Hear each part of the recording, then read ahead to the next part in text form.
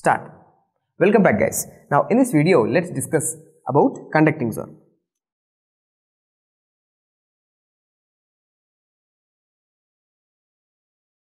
In the previous video we have discussed what exactly is conducting zone and what is respiratory zone. Now conducting zone is lined by or the lining epithelium is pseudo stratified ciliated columnar epithelium.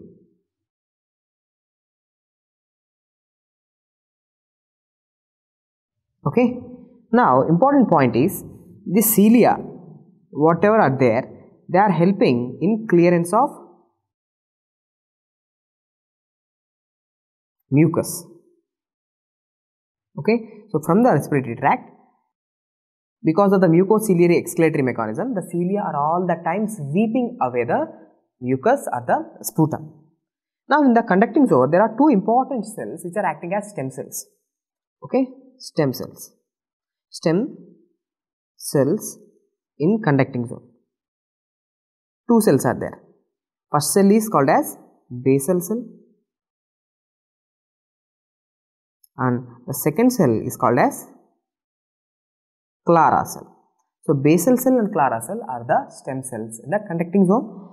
See, in the respiratory tract there is one more cell which is acting as a stem cell, but it's not a part of conducting zone, but rather it's a part of respiratory zone. What is that cell?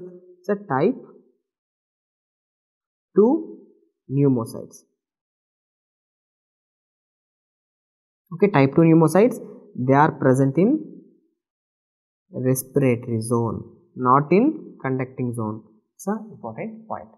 Now after discussing this, let's talk about the ciliary disorders.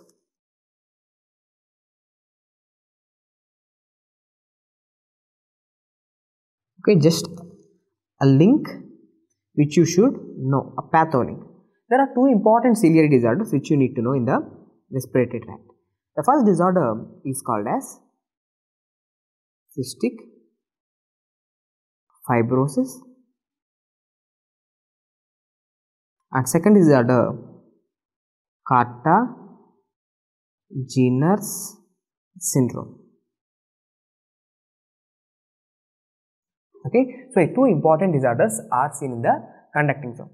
Now first let's discuss about Cartagena Syndrome. What exactly is this Cartagena Syndrome? What is the problem here? Guys, you all have studied from your class 11th and 12th the cross section of cilia and flagella. See, in the cross section of cilia and flagella there are these central filaments and peripheral filaments. Okay, now these filaments are there. Now they are nothing but the microtubules. Okay, so 9+2 configuration, you have already studied this. Guys, see, the filaments here are connected with the protein. If you properly see here, these blue color proteins, whatever I am highlighting now, these are the proteins which are called as the dynein arms. So the dynein arms are the connecting proteins which are helping in the movement of the cilia as well as flagella. Now whenever there is a defect in the dynein arm, that will cause Cartagena Syndrome. Okay, now see here, what is the problem in Cartagena Syndrome? The problem is defect in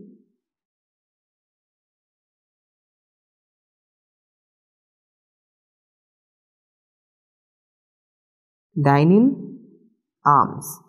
Okay, defect is there in the dynein arms. So that what will happen? Cilia or flagella cannot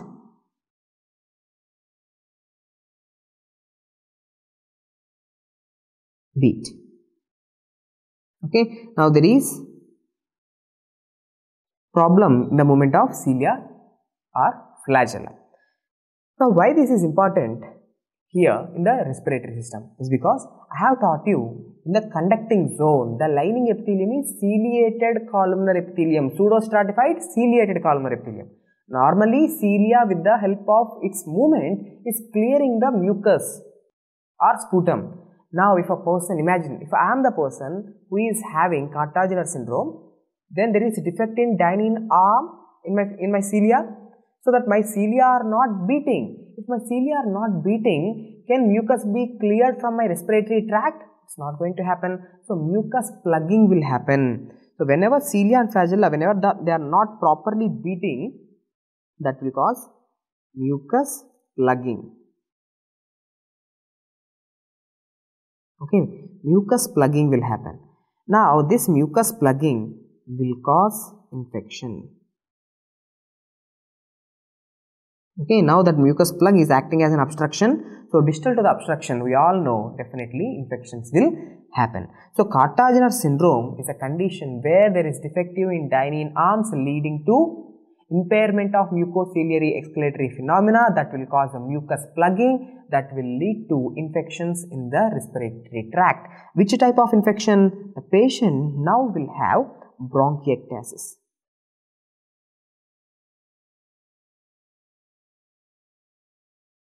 Okay, so this is a respiratory pathology. Bronchiectasis will happen. Apart from bronchiectasis, now these Cartagena patients will also suffer with other conditions like sinusitis. Okay, why? Same reason. Inflammation in the sinuses, even your sinuses are lined by ciliated epithelium. Now the mucus plugging is happening even in the sinuses, that's causing the infection and inflammation, sinusitis. These patients will also have situs inversus. Okay, situs inversus. What exactly is this situs inversus? See, during development of the baby embryologically, heart was more towards right side because of the ciliary movements which are happening in the embryological states. The heart was moved towards left. Even that was the same with the liver also. Even the liver was placed mostly in the axial part of the body and the center of the body, but because of the ciliary movements, the liver was pushed towards the right side. But the problem here is ciliary movement or the ciliary beating. Now in this baby, because the cilia are not properly beating, the heart now is going to be positioned in the right side and even the liver will be positioned in the center. So this is called as situs inversus. Situs inversus means the organ position in the opposite side. The heart which was supposed to be in the left side, right now it's in right side. Okay, so that is situs inversus. So this is the triad.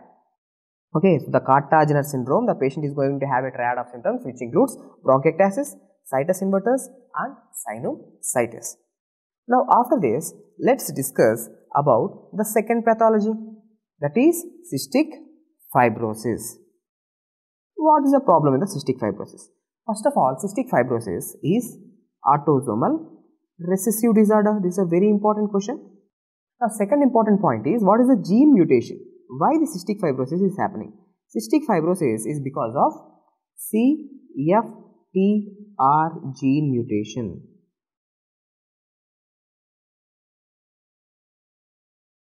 Okay, very important MCQ, CFTR gene is mutated. Okay, now what is the pathology? What is the pathogenesis in cystic fibrosis? See, I am showing you here the respiratory tract. Imagine this is the bronchus. Take it as a bronchus. We all know this bronchus is lined by cells. Okay. Now here are the cilia. Now I am just showing you one cell. Okay, now let me show you one cell, guys. See, this is the cell membrane and this is one such cell with the cilia on the top of it. I am just showing you two cilia. Now important point is, see, on the surface of the cells there are certain channels called as chloride channels.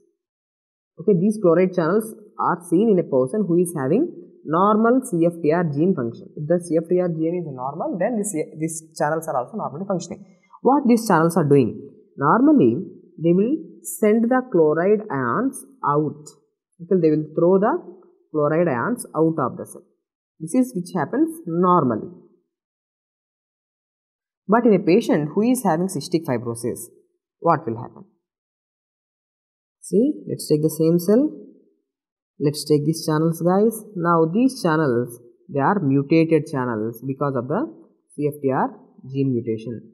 Whenever the channels are mutated, now they are no longer going to send the chloride out. See, chlorine is not going out. Okay, chlorine is getting accumulated inside the cell. Now chlorine accumulation is happening. So negative charges are getting accumulated into the cell. Now this is something not good. So in order to maintain the electron neutrality, what this cell will do is, it will open. Now this cell is going to open new channels here. These channels are the sodium channels. See, they are actually there from the beginning. But now these channels are getting opened, and these channels are going to bring the sodium inside to neutralize that extra negativity. So sodium is coming into the cell. Now problem is, whenever the sodium is coming into the cell, it is going to bring the water along with the sodium. Actually, you all know, see here, if I show you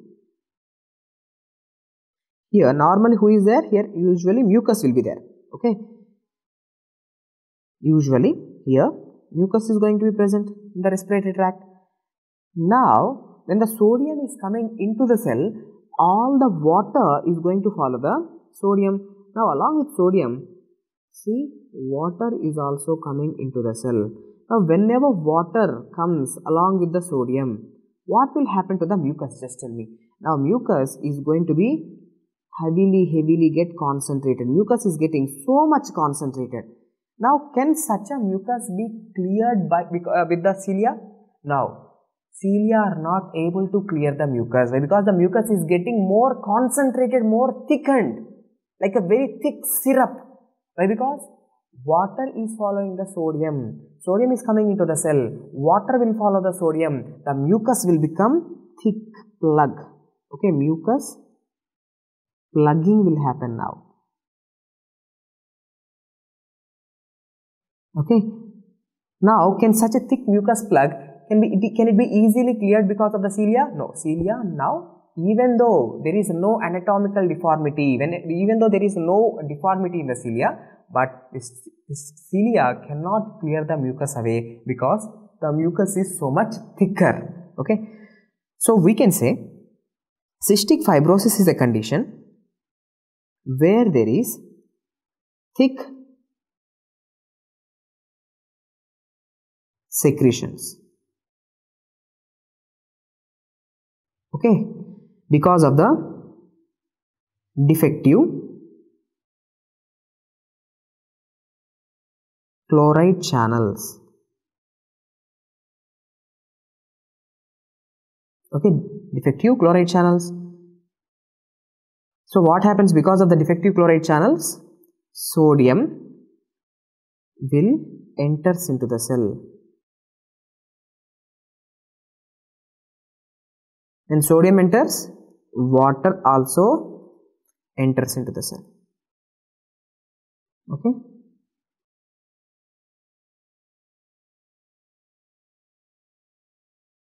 Okay. Now, what will happen? Now mucus plugging is going to happen. In the bronchus, this mucus is getting plugged. Now that will cause infections. Because of this, in cystic fibrosis, the patient is going to have respiratory tract infections. Okay, this is the problem. Now, how to treat this condition? Now you have to treat this condition by opening the chloride channels. How you can do that? The treatment is done with a drug which opens the chloride channels. The name of the drug is called as ivacaftor. This is the pharmacological name. So ivacaftor is a drug. Ivacaftor is a drug which will open the chloride channels and helps in treating this condition of cystic fibrosis. Okay guys, in this video we have discussed important points regarding the conducting zone as well as the two important ciliary disorders. Now in the next video, let's start with the respiratory zone.